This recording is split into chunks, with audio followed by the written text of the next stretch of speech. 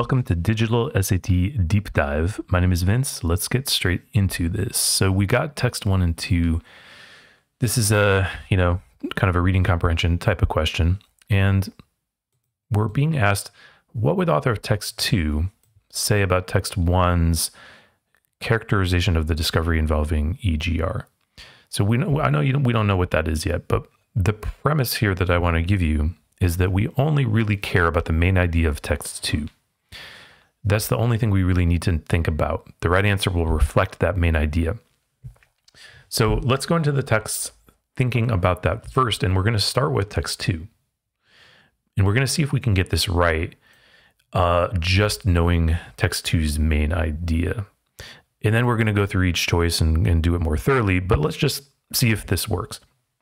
Okay, when Monzi and her team reported that panther worms like humans possess a gene for EGR, it caused excitement. However, as the team pointed out, the gene functions very differently in humans than it does in panther worms. And they have likened EGR to a switch that activates other genes involved in regeneration in panther worms. But how this switch operates in humans remains unclear. So let's think about this. What do you think the main idea is here? Well, let's think about it. What we do here is, and it's important to notice what happens after a shift like however. That's usually kind of the point. What happens after that? Yeah, everybody's excited, but they're like, hold on. It operates differently in humans. And it's unclear how it operates in humans. It just operates a certain way in panther worms. So at the end of the day, they don't really know anything about the humans.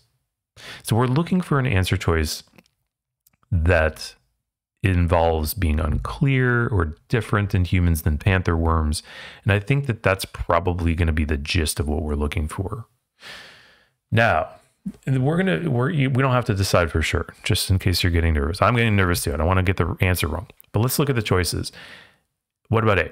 It is reasonable, and again, we don't really know what text 1 is saying yet, but we are going to just bank on our main idea for text 2. It is reasonable given that the team has identified how EGR functions in both humans and panther worms. That strikes me as a little too positive. Passage 2 or Monzi kind of negative about they don't really know what's going on, B looks pretty good to me. B looks pretty good. I'm just going to draw a line under B. It's overly optimistic. And that sounds like something you would say about a study that you maybe studied the same thing, but you were like, hey, honestly, it's kind of unclear. So I think that B is probably right. Let's look at C. It is unexpected, given that she and her team's findings were generally met with enthusiasm. I don't think that's really the point of text 2. I don't like C. I know they were met with enthusiasm, and maybe passage 1 is really negative, but honestly, it doesn't really reflect the main idea of text 2 for me. The text 2 is all about how unclear it is. And D is a little too positive too. It's like, hey, that's unfair. We made a lot of progress. Actually, you kind of didn't. Well, you did, but you didn't, right? Like their progress basically is to say it's unclear. Okay, so if I was just to pick a choice here, I would pick B. But let's just this is a deep dive video, so we're going to dive a little deeper.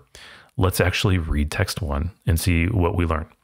Most animals can regenerate some parts of their bodies, such as skin, but the panther worm can be cut into 3 pieces, and each piece grows into a new freaking worm.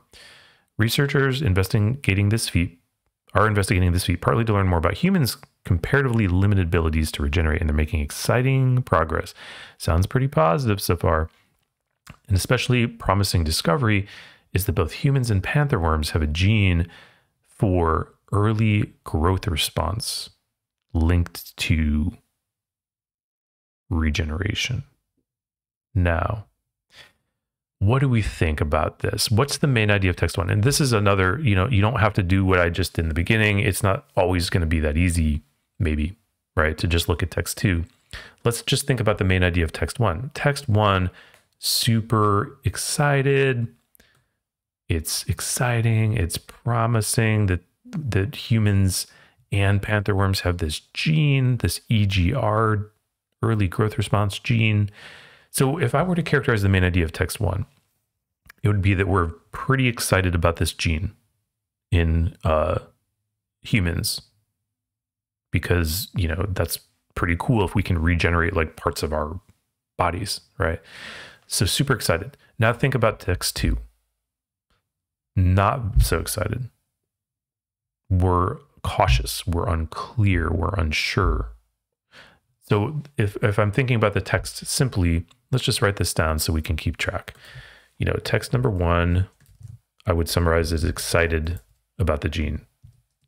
Text 2, more cautious, basically saying it's unclear.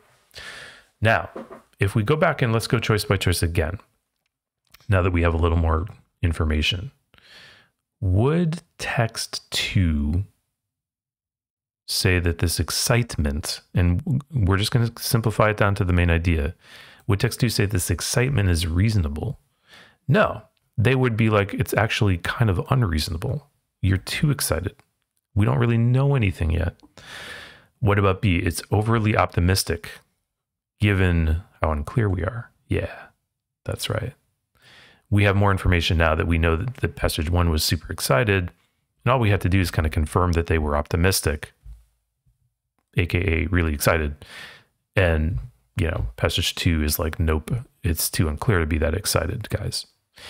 What about C? Let's just go through all of them here. C, it is unexpected, given that her findings. No, it wouldn't be unexpected to be excited. If the findings were met with enthusiasm, it would be expected. So that's backwards. And then what about D? It is unfairly dismissive. It's not dismissive at all. It's anything but dismissive. It's like super excited. You can't really usually be excited and dismissive at the same time. So what did we do here? What can we learn? We've read the text 2 first because we wanted to know what text 2 thought. We got its main idea, which we said was basically that things are unclear. And we were actually able to answer the question just based on that main idea.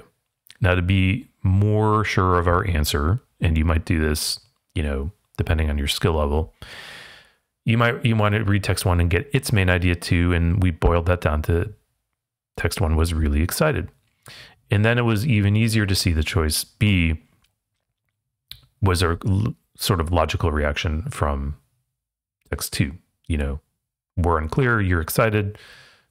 You know, we think it's unclear, therefore your excitement is overly optimistic. So basically the skills we want here are main idea. And as long as you can get the main idea straight, you should be able to eliminate as well as choose the right answer.